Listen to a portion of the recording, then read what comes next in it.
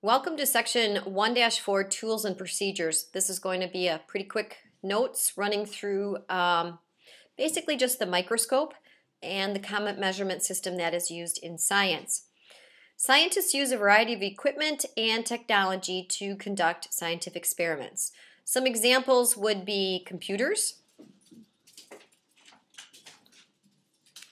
electronic balances, microscopes, and telescopes. So these are just a few of the pieces of equipment that scientists use. The common measurement system, I'm sure that you have learned this before, is going to be the metric system. So most scientists, once again, use the metric system to do all of their measuring, except when it comes to the United States, and we're still stuck in inches and feet and gallons and pounds and all of those things. We have yet to move to the metric system. We've tried, but without any success. The metric system is a decimal system of measurement whose units are based on multiples of 10, and I think in physical science you spend quite a bit of time focusing on the metric system, so we're not going to do that much of it in biology. A revised version of the original metric system is called the International System of Units, or it's abbreviated as SI.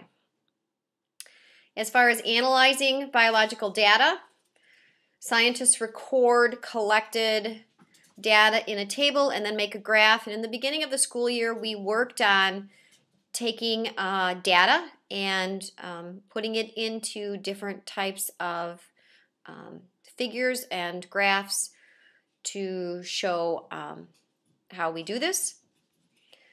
The reason that scientists put things into graphs or tables is because then it's very easy to detect a pattern of change.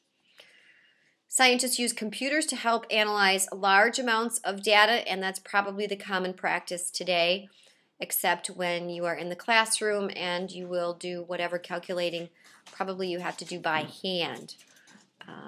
Things like the structure of molecules, they're much larger, and so it's just easier to do it with a computer. Computers also gather data from satellites to make predictions about complex phenomena, such as global climate patterns, and that's the way most of our weather is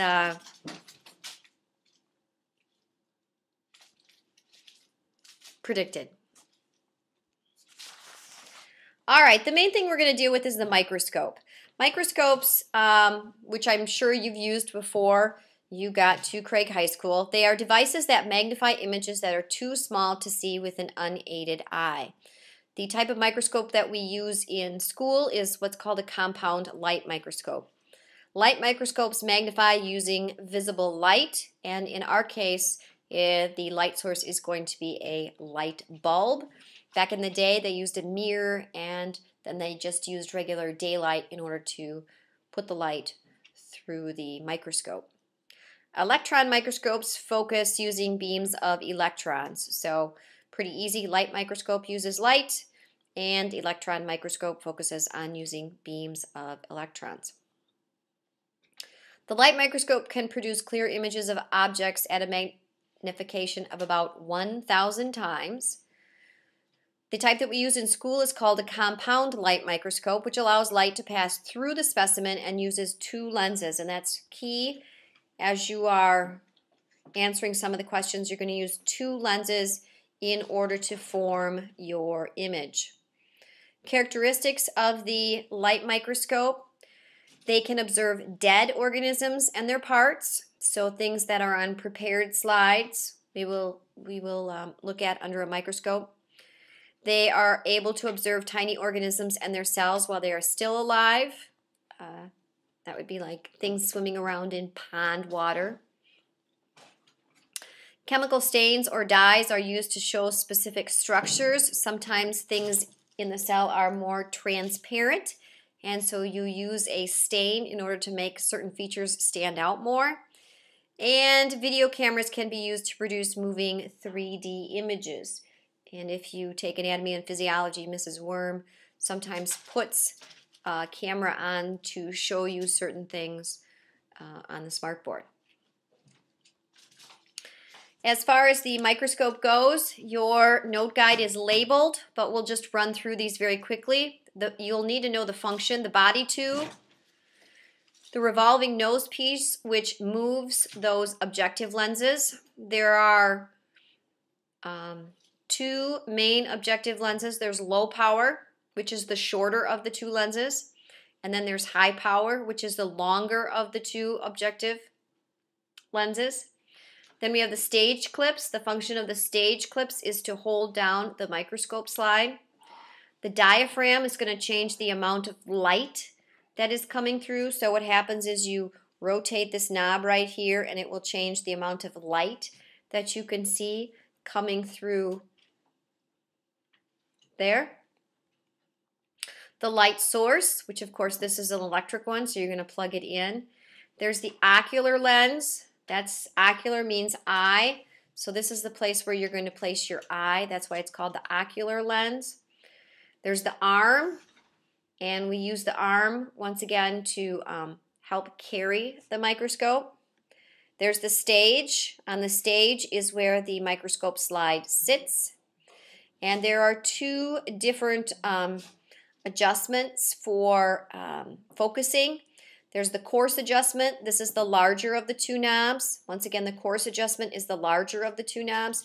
This is what you're going to use when you are in low power. The other one is the fine adjustment. The fine adjustment is going to be the smaller of the two knobs, and you're going to use the fine adjustment when you are using the high power. And then there is, of course, the base. So those are the parts and pieces to the microscope. Make sure that you know all of their functions also for your test. The electron microscope uses beams of electrons to produce images almost 1,000 times more detailed than a light microscope. There are two main types of electron microscopes, and we abbreviate them, which is very important. There's the transmission, or the TEM, which shines a beam of electrons through. So transmission is through a thin specimen. And then there's the scanning electron microscope, or the SEM, and this scans a narrow beam of electrons back and forth across the surface. So this one will go back and forth like this, and this one, it goes through. Both require a vacuum to operate, and one thing that you must know about a vacuum is in a vacuum there is no oxygen. So the samples must be preserved and dehydrated. In other words, they have to be dead. Specimens must be dead when you are using an electron microscope. Living cells cannot be observed with an electron microscope. And if you know Miss Carey, you know this is going to be a test question, whether it's true or false or whatever. Living cells cannot be observed with an electron microscope. And that concludes the notes for the microscope.